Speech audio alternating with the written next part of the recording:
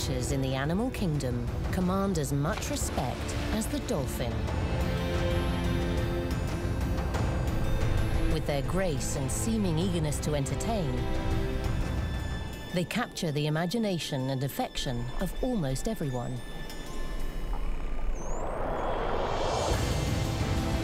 Above all, it is their apparent intelligence which makes them so endearing.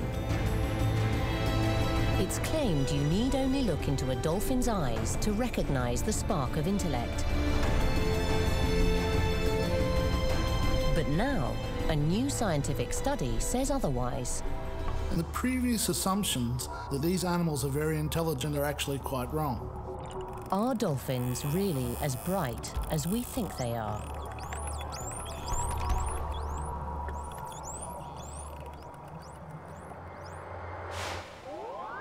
As a neuroscientist, Professor Paul Manger of Johannesburg University stands alone.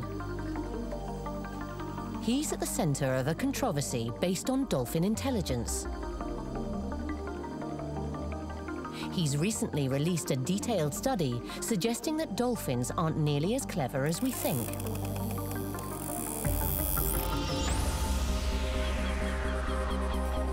This is completely at odds with our traditional perception, and it makes us feel uneasy.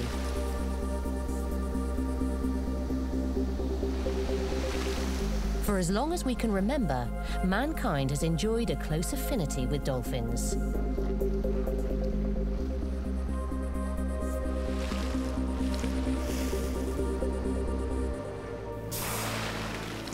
This link is a curious one. Why do we crave it?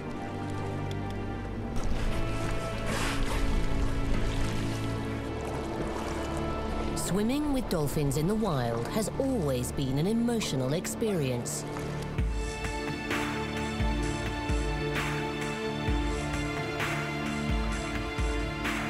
Sharing their environment and actually getting a response from them is one of the greatest privileges for a human.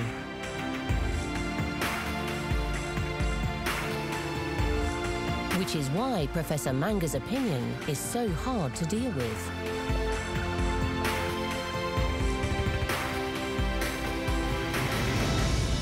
He relies on cold facts, on brain structure and neuron complexity.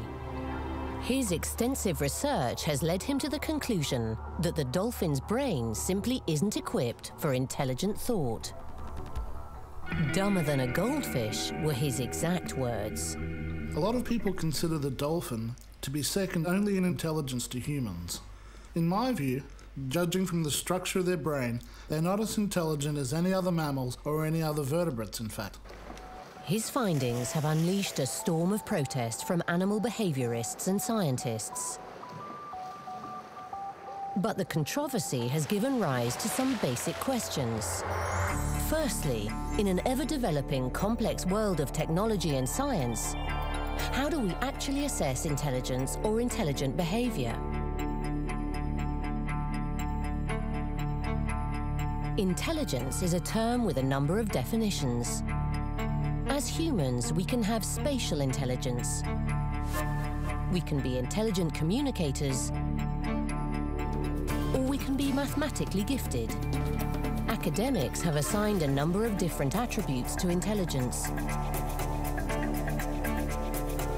But how do we wade through these when dealing with dolphins? Larger brains have always been associated with greater intelligence. Humans and primates have the largest brain relative to their body size, and this is known as the encephalization quotient.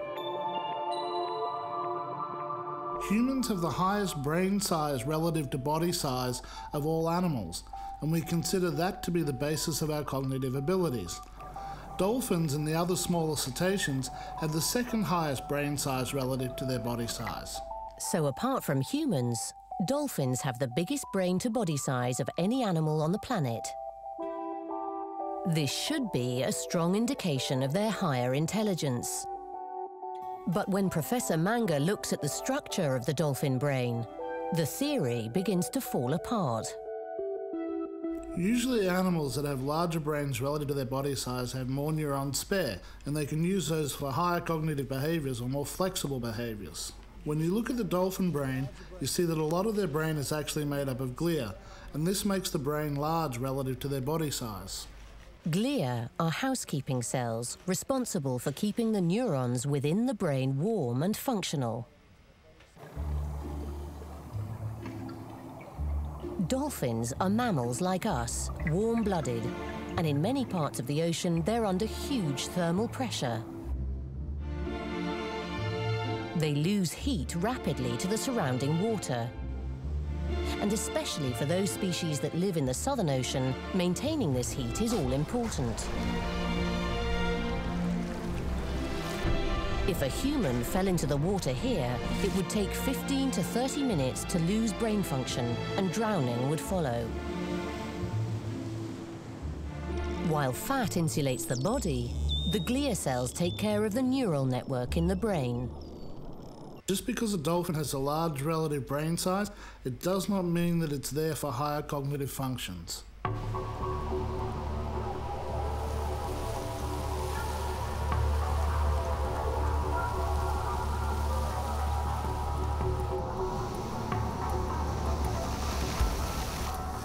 An opposing opinion comes from Angie Gullen.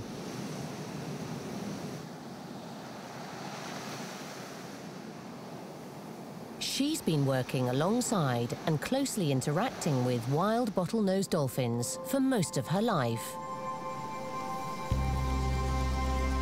She's a highly experienced observer of dolphin behavior and runs a dolphin encounters facility in Ponta Dora in the south of Mozambique.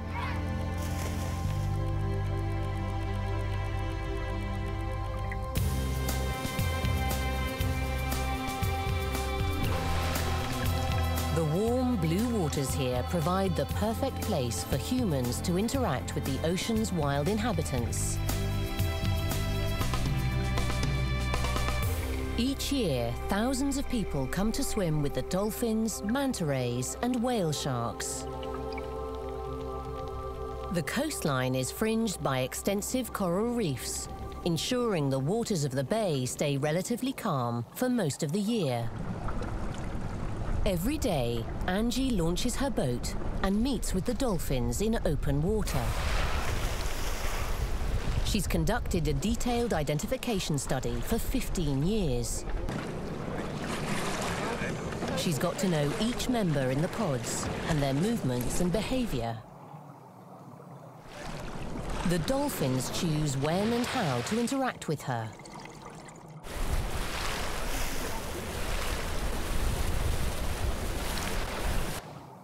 She has her finger on the pulse of wild dolphin activity here, which gives her a very different perspective on dolphin intelligence.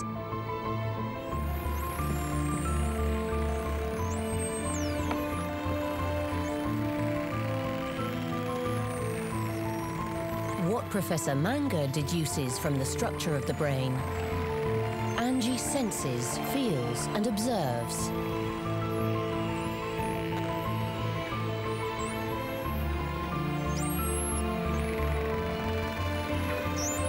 When one is in the water interacting with the dolphins, it's almost as if time stands still.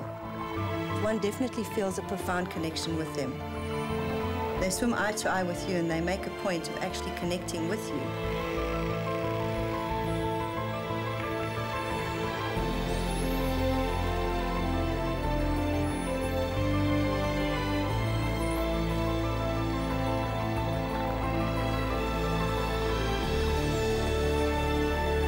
After spending so many hours in the water with them and in the company of them, I can definitely pick up that there is quite a profound level of intelligence. We have what we call conscious interaction, and this is where the animal actually stops what they're doing and they come in and they interact with you. There's no feeding, there's no coaxing. This dolphin has come to be with you for a specific reason, whatever that reason may be. With Without a doubt, there's a level of recognition, and there's a level of trust, and there's most certainly a level of compassion. And all this definitely, in my opinion, makes them highly intelligent. I think the dolphin's brain is that size for a reason. One just has to look at dolphins in captivity, and it's quite common knowledge that it's actually the dolphins that train the trainers.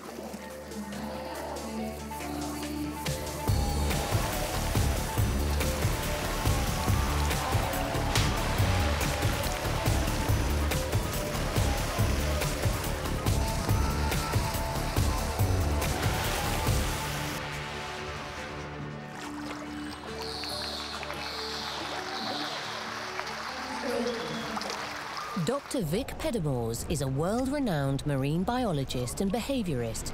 He has an exceptional knowledge of cetaceans, and he'll help explore or dispel some of the myths surrounding dolphin intelligence. It's really interesting. There's these studies that have come out saying that the brain lacks the complexity of the human brain, for example. But as an animal behaviorist, I'm not convinced that you should only be going on anatomy. Dr. Pedamores has a balanced view. He's dealt with captive dolphins, but also has a detailed understanding of dolphin behavior and hunting strategy in the wild. He wants to look at how well dolphins perform in different circumstances and draws his conclusions about their intelligence from this. Most other scientists agree with Dr. Pedamores. But science always throws up the unexpected, and Professor Manger sticks to his guns about dolphin IQ.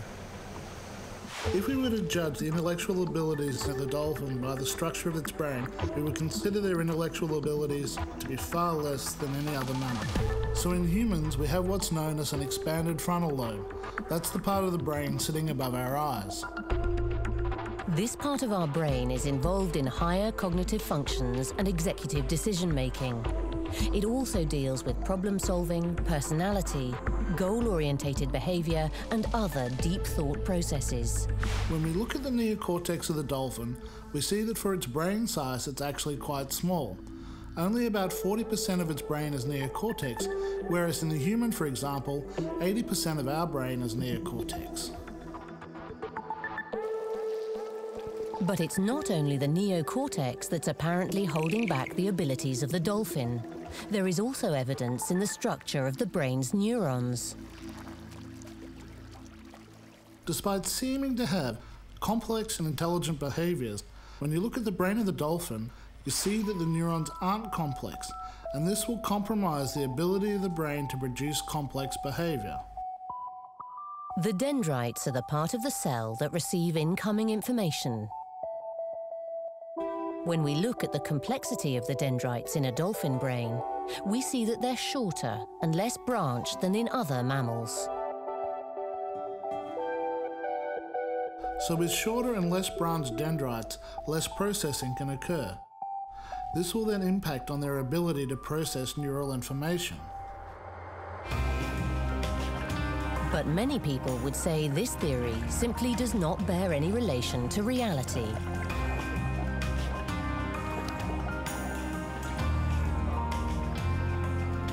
To find answers, we need to look beyond physiology and the ongoing scientific argument and focus our attention instead on what goes on in the world of the dolphin, both captive and wild.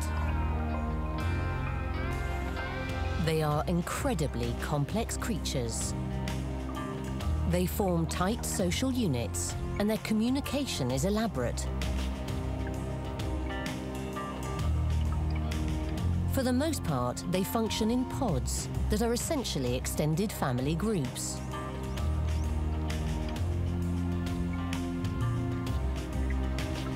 The bonds between members of the pod are close, and this is crucial to their success and survival.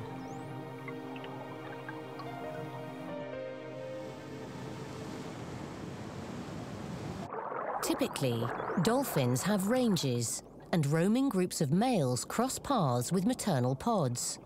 This is when mating takes place. It can take up to 12 years for a dolphin to become sexually mature.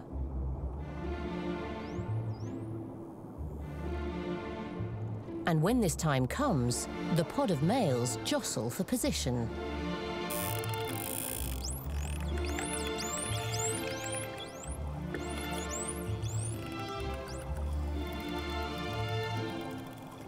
They follow the female down to the sea floor.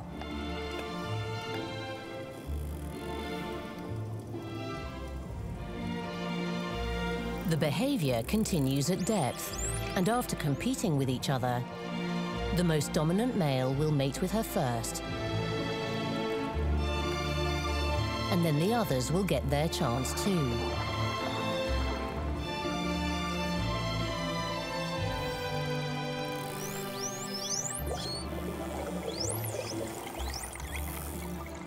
The gestation period for a dolphin is 12 months. A single fetus is formed inside the womb. Long gestations are generally associated with higher intelligence.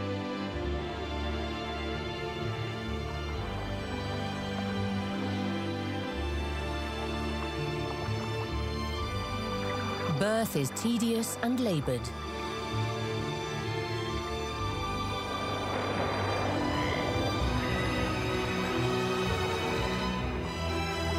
But the baby is up and running immediately.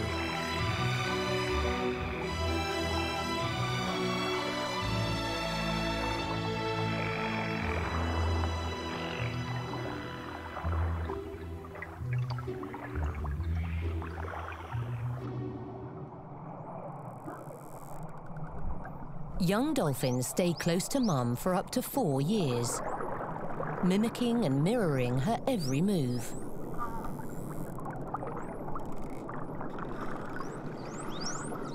This is where extensive learning takes place, and the first bits of intelligent behavior are absorbed.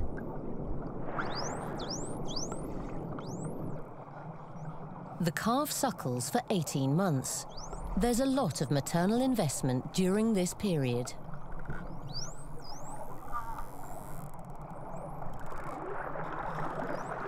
To fit in, young dolphins must learn about the conventions and rules of their society, and who's who in the pod. As young dolphins grow, they build up a network of relationships, ranging from the strong bond with their mother to numerous casual friendships with the other pod members. But how are these relationships cemented? Is mere mimicry the building block of dolphin society?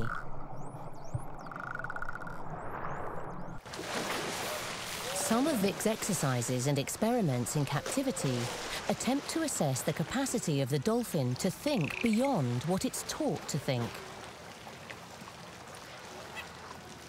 In human terms, to think laterally. Traditionally, trainers used to teach dolphins behaviors by giving rewards if the trick was done correctly. But new training techniques have come into play, where the trainer encourages the dolphin to engage in creative behavior, and the dolphin then gets rewarded.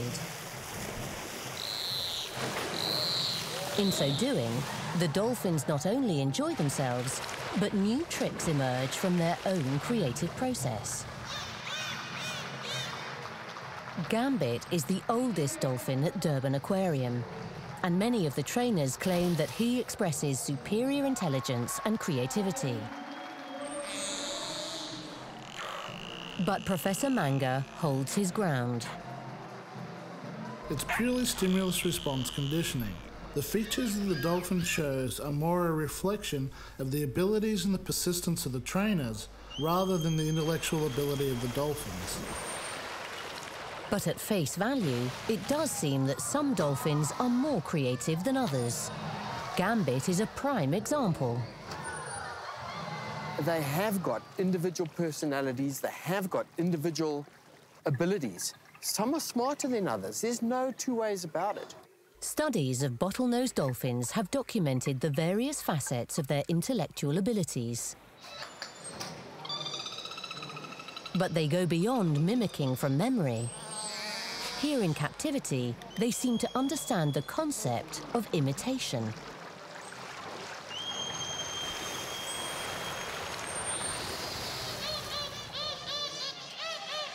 They're also the only mammal, other than humans, that are capable of both vocal and behavioral mimicry. Imitation is already regarded as one of the highest forms of social learning. And imitation is the most efficient way of passing on information in dolphin society. I think dolphins are readily trainable, like most mammals. I mean, I've seen videos of cats riding unicycles. I've spent time in aquariums with dolphins and whales, and I don't see them do anything particularly amazing.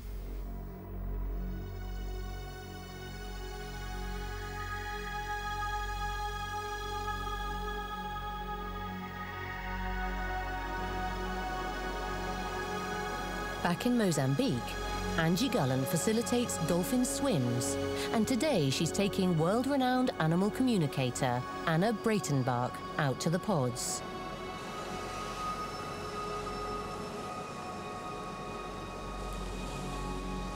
Anna is a qualified interspecies communicator from the renowned Assisi Institute in Oakland, California. She's worked with many organizations worldwide to solve a variety of practical animal issues with much success.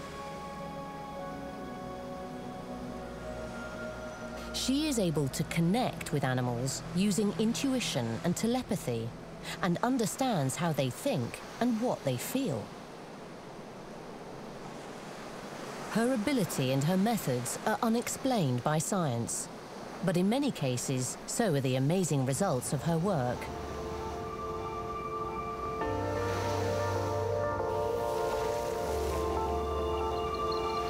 Both Anna and Angie maintain that these animals, apart from being highly intelligent, have physiological as well as psychological healing effects on humans.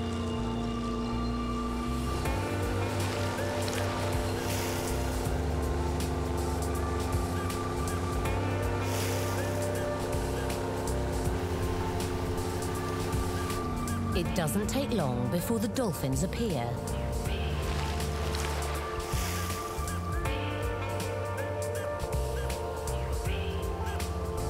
Over the years, I've worked with many, many people that have come down to interact with the dolphins, more on a healing kind of a basis.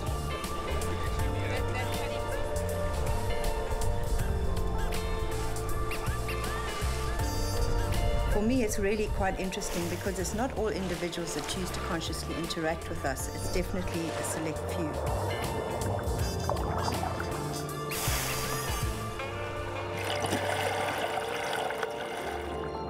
Get in there for me. Why are we so emotively drawn to wild dolphins? For Anna, it's really quite simple. There's an intelligent being in there who has thoughts and feelings, emotions, the ability to direct their own behavior. And what I've experienced from dolphins individually and collectively is that they seem quite intentful in their wish to work with human consciousness. They engage with us, they are involved in some sort of transmission with us that is sometimes quite mysterious, and there can't even be words for it.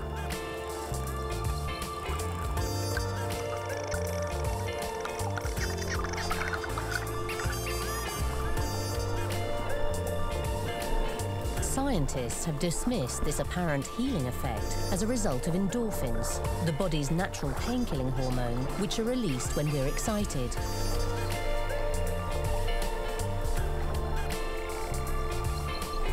Cynics would say that interacting with a dog, cat, or horse may produce a similar effect.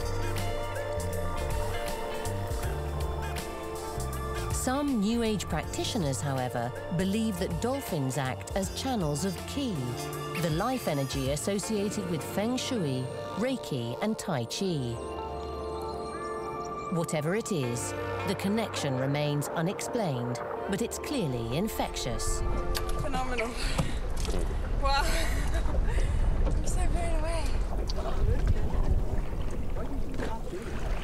You know, one can't really pinpoint exactly what it is that the dolphin does, but there definitely seems to be a level of enlightenment that comes out of interacting with dolphins. And I think that this kind of interaction allows for some kind of healing to take place on various levels. Professor Manger remains unconvinced. That to me is really quite bizarre.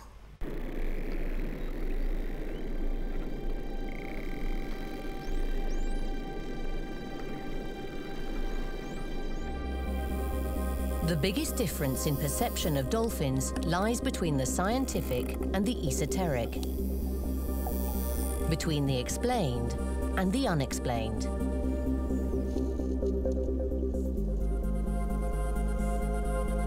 For many cultures across the world, whales and dolphins are associated with divine powers and are seen as superior beings. Many stories of dolphins coming to the rescue of humans have been recorded. They have been known to form a protective cordon around swimmers who are being harassed by sharks.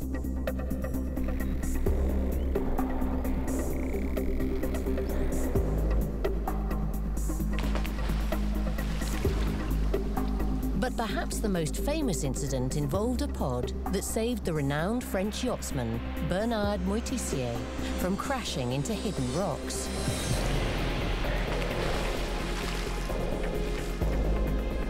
According to his testimony, they helped to warn him away from the danger by repeatedly swimming to the front of his boat and veering sharply off to the right. Moitessier eventually followed their example, narrowly avoiding the submerged rocks. So for many of us, the myth and emotion of the dolphin-human bond seems to override the scientific facts regarding their brain structure.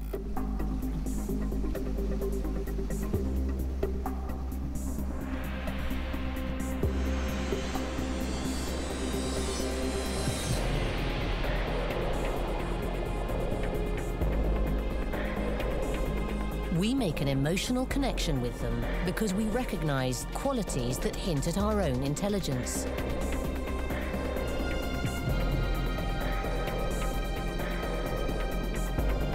But could our narcissism be blinding us to the real facts on how clever dolphins are?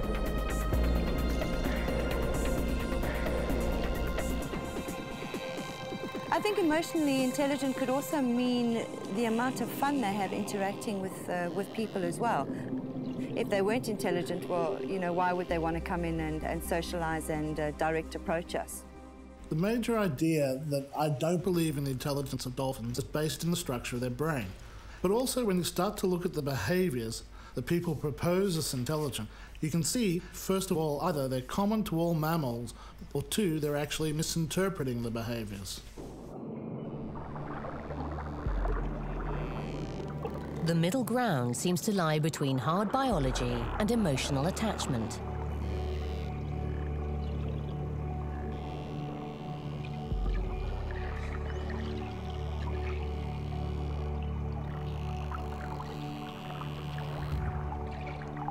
Some scientists base intelligence on the ability of a species to recognize what it needs to survive.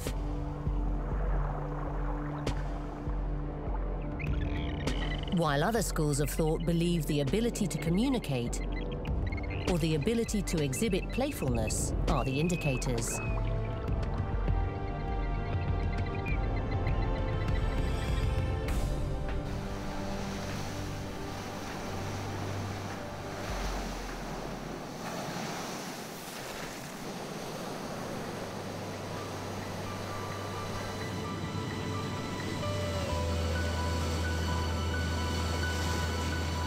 Humans engage in play too, and our leisure time often draws us to the ocean.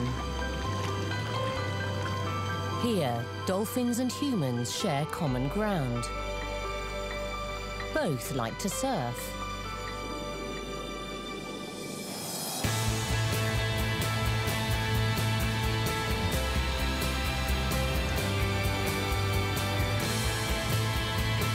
On some coasts, it's common for dolphins to join surfers as they both ride the surge of peaking swells.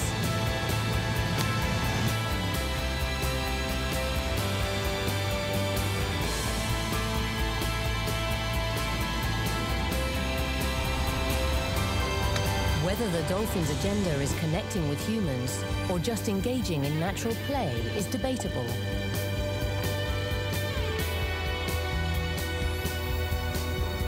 But we do know they play regardless of human presence.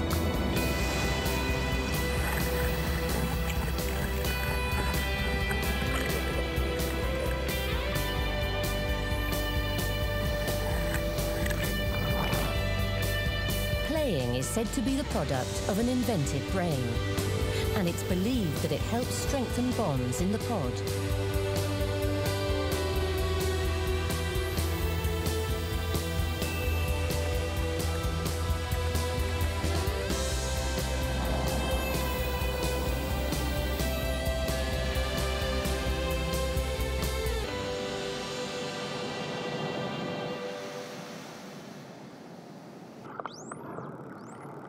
To survive in such an active and social environment, dolphins need something extra to interact with each other accurately. A closer look at their brain does reveal something unique. Much of the dolphin's large brain is taken up with echolocation and handling acoustical information. When we look at the dolphin brain, there's two features of the brain that are actually specialised. One is an unusual structure called nucleus ellipticus. It's found in the brainstem. It's only found in elephants and in dolphins. According to Professor Manger, this part of the brain appears to be related to vocalization. Like dolphins, elephants are highly sociable and very specialized communicators. They use infrasonic rumbles. Some of these sounds are too low for the human ear to pick up.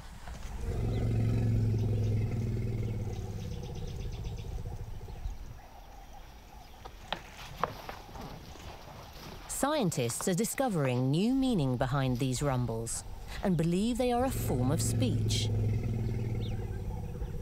The area of the brain that produces vocalization in elephants and dolphins is quite different to what we see in humans, where the neocortex generates our vocalizations. In the dolphin, this area is low on the brainstem and is not normally associated with higher intellect. What this unusual lobe amounts to is a highly complicated communication management computer.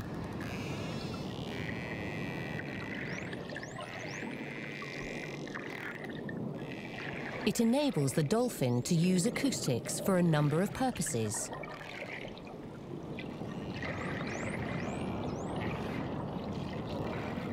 Sound travels 5 times faster in water. So for any creature wanting to communicate efficiently underwater, using complex acoustics is the way forward.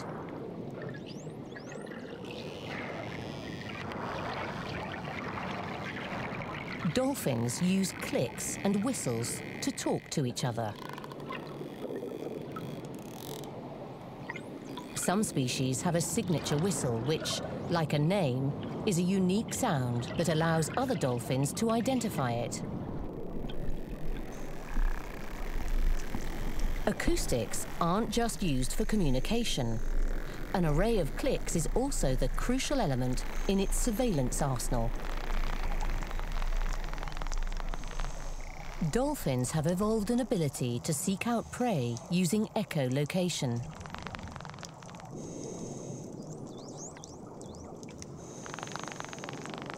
The clicks are made in the nasal sacs situated just behind the forehead, an area called the melon.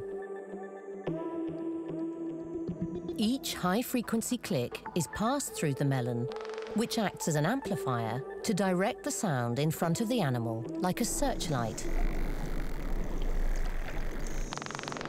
The focused clicks hit an object, and that sound wave bounces back towards the pan bone in the lower jaw.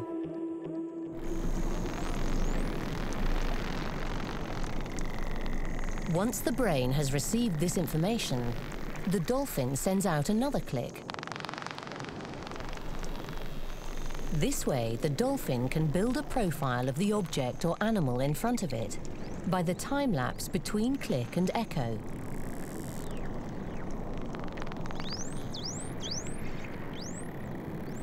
Sound travels at different speeds depending on water temperature, so the dolphin has to calculate this offset to be truly accurate. Man's first attempt to develop sonar and echolocation was initially recorded by Leonardo da Vinci in 1490.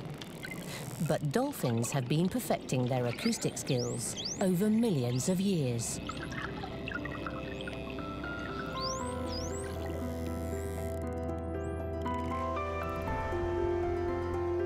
They are clearly the most adept creature in the ocean at using it to their advantage.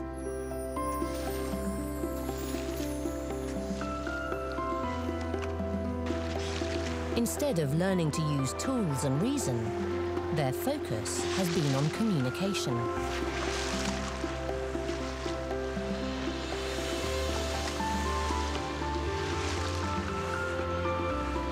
The result is a dolphin society where communication is needed to organize one another and wider pod relationships.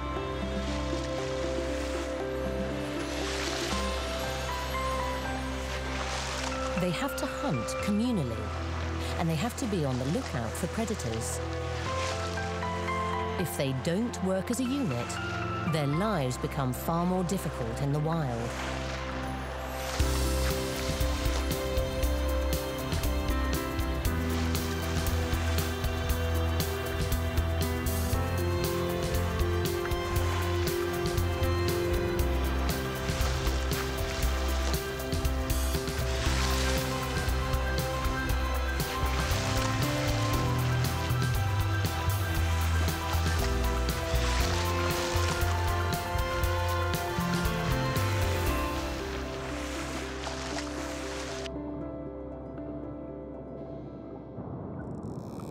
Young dolphins not only copy and learn from their mothers, they pick up the social skills to fit perfectly into highly synchronized groups, which sometimes number in their thousands. Coordinating a group this size with vocalization is something humans haven't managed, but dolphins do it every day. This is the one thing that science acknowledges. Dolphins are super communicators.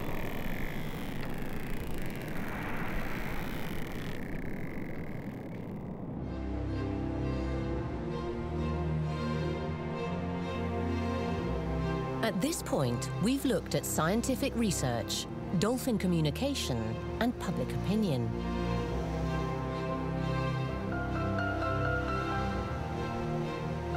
But what happens when we shift our attention to dolphins hunting and operating at their full potential?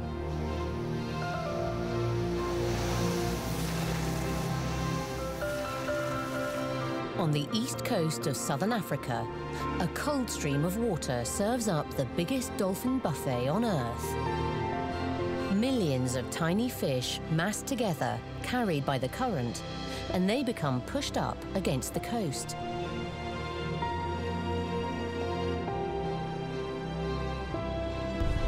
The response from the dolphins is extraordinary. Small pods of bottlenose dolphins begin to travel towards the arriving shoals. They join forces until megapods of thousands are formed. They move in massive lines across the ocean. Other cetaceans join the bottlenose. False killer whales fit into their attack lines.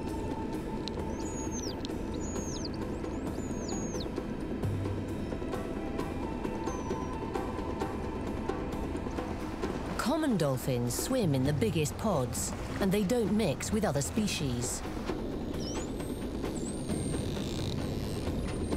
Beneath the surface, a network of communication rapidly unfolds, faster than a human can process. The dolphin army is preparing for the attack.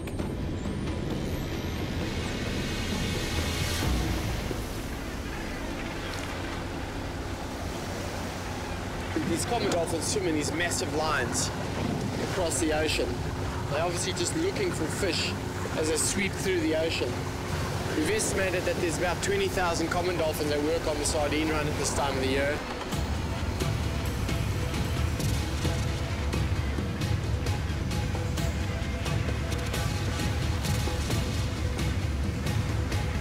As the pods approach the sardines, they organize themselves into tight hunting lines.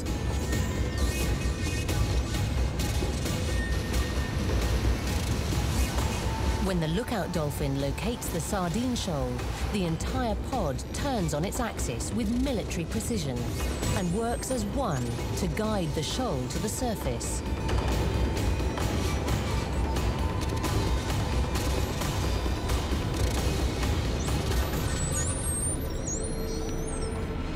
This is when one of the most amazing examples of cooperative behavior takes place.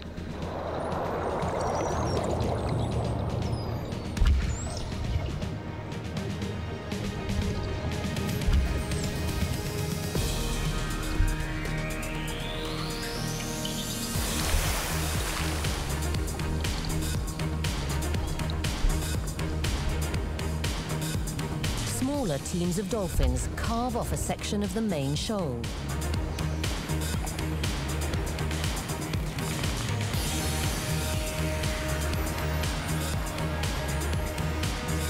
The sardines are herded into a ball. Their escape routes are cut off by bubbles and noise, which confuse the fish.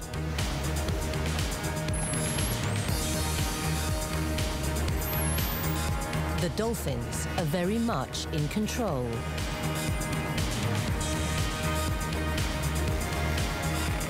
They are the driving force behind the formation of the bait balls.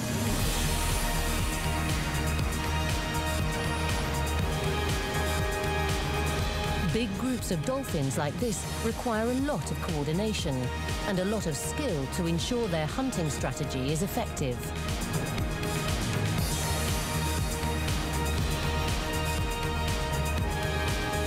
Once the bait ball is stable, the various groups take turns to whip through the fish, grabbing mouthfuls before other teams reform the ball. A wonderful, organized rhythm is formed, and the sardines are picked off until very few are left. All over the ocean, bait balls are formed and devoured, with the same complex system being used. Our research is actually trying to unravel how common dolphins control the sardine run. How are the interactions with them, the sharks, the birds, how does that all come together to form the spectacle on the east coast of South Africa? Sharks use the dolphin's organizational ability to also get a piece of the pie.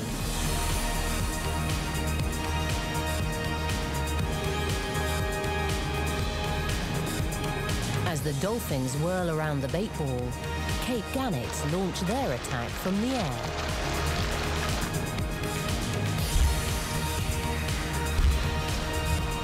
The social intelligence that must be going on to keep groups coordinated, synchronize their movements, to enable them to feed successfully as one of the top predators in the marine food web. It's more than just chance, they're pretty smart. The sardine run is a perfect environment for the dolphin calves to start learning how to catch fish. At around 6 months old, these common dolphins soon become expert hunters in their own right, adding to the efficiency of the pod. The social power of this species is quite evident in their hunting strategy. They're gifted communicators, even by human standards. This is what they excel at. The more communal a dolphin species, the more impressive its behavior. Vic's own research on brain scans has found that dolphins which live in big groups, like common dolphins, have far more grey matter in the brain than dolphins that live in smaller groups. Pod size seems important in how developed the grey matter in the brain is. For dolphins, the most important thing seems to be social stimulation. It's in this area where they realize their full potential.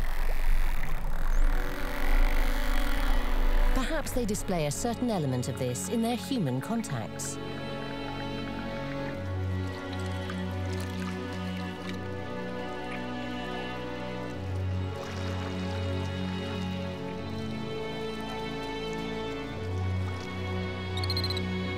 Gambit is undisputably the most intelligent dolphin at Durban Aquarium. But he's also the only one that was originally a wild dolphin. He still carries the benefit of social stimulation from his wild pod. While keeping dolphins in captivity remains controversial, there is no doubt that Gambit is a great ambassador for the well-being of dolphin populations all over the world.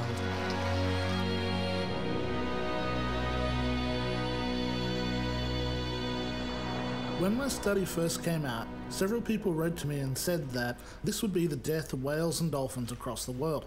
This isn't the case. Just because an animal may not be intelligent, it doesn't mean that they're not worth preserving for biodiversity for everyone as a whole across the globe.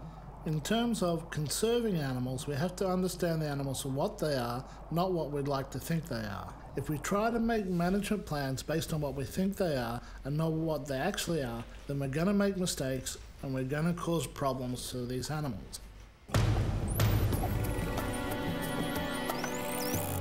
As the controversy rages on in the scientific community, one thing remains clear. Virtually everyone considers dolphins to be extremely valuable creatures and a great point of access to marine well-being. But have we given them powers they simply don't possess?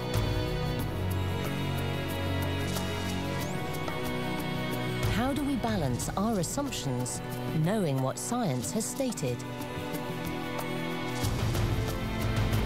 I do what I do for the love of dolphins. You know, every morning I wake up and I can't wait to get out to sea, to learn from them. They teach us so much.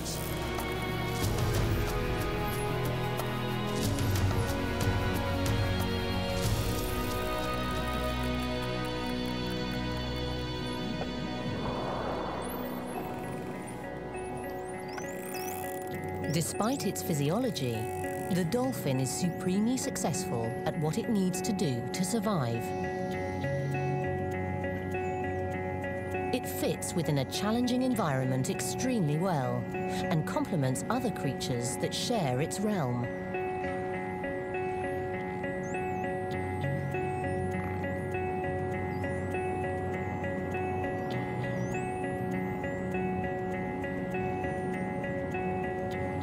If intelligence is based on adapting to our environment alongside our competitors, then who has succeeded? The dolphin or the human? Whose life plan will outlive the other?